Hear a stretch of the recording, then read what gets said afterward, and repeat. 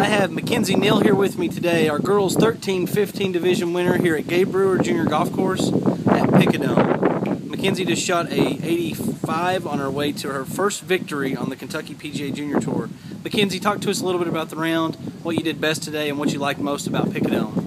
I like that Picadome's greens are really small because I'd rather have short putts and more chips than a bunch of really long putts. And I like that the fairways were in really good condition because they weren't dry or anything, so it was easy to hit irons. And I had a birdie, and I putted pretty well from shorter distances, not as much the longer ones, but anything from like 10 feet and in. And if I hadn't have made a couple of putts that I made, I wouldn't have shot an 85. Well, congratulations on your first win on our tour. You have played your way into our Tournament of Champions, which is at the end of July.